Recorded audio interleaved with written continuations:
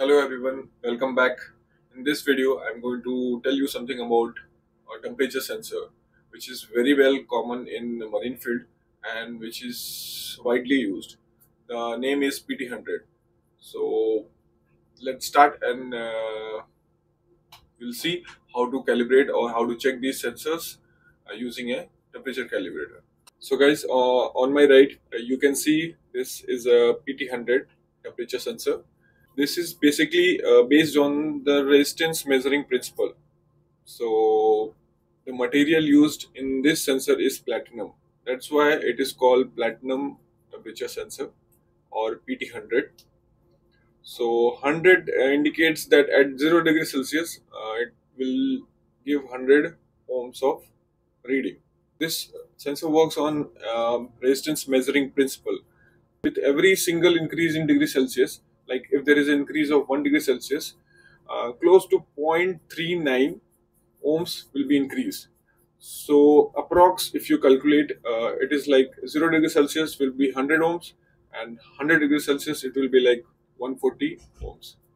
This Pt100 is used, you can say, you can find it everywhere on the ship, like main engine, generator, incinerator, wherever you want to monitor the temperature. These are very commonly used and they are very precise also, so they are widely used.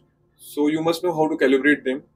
These PT sensors, they comes in 2 wire, 3 wire and 4 wire system. For the accuracy, 4 wire is more accurate, it is like very fine. uh, and but in marine field you will find 3 wire system, which is very common. And for 2 wire, 3 wire and 4 wire, you can see how there is a wiring system and the color code you can see in the right.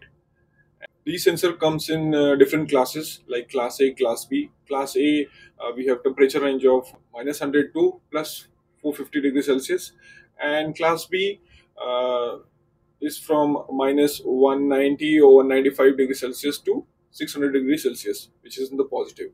So right now the sensor which I have is a class B, Pt100. So friend, here you can see I'm using a calibrator. In that I have inserted my Pt100 and I'm having one fluke multimeter. It's showing 111 reading right now.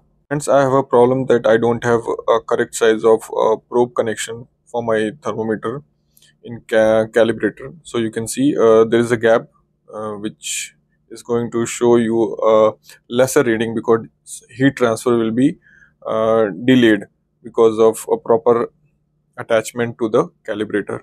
So I'm going to switch on my calibrator and you can see right now 27.7 degrees Celsius. This is the room temperature, you can say, and it was showing 111 reading. So at 27.7 degrees Celsius, the ohm value is 111. You can see in the multimeter.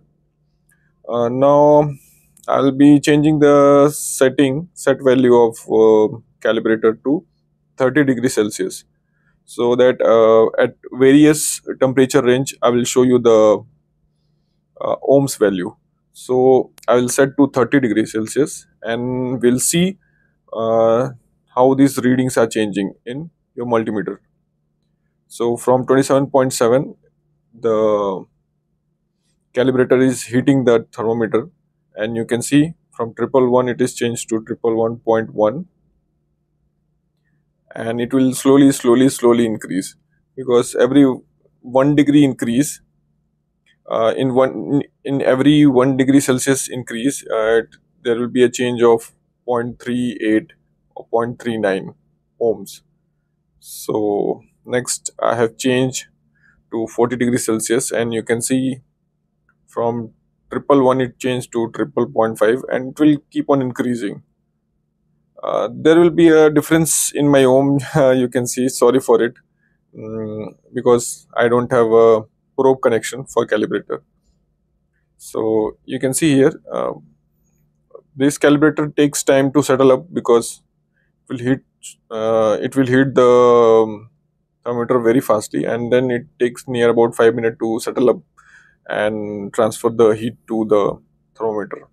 Now I've changed the setting to 60 degrees Celsius, and slowly our ohms value is also increasing. So starting from 111, now it is 115.2.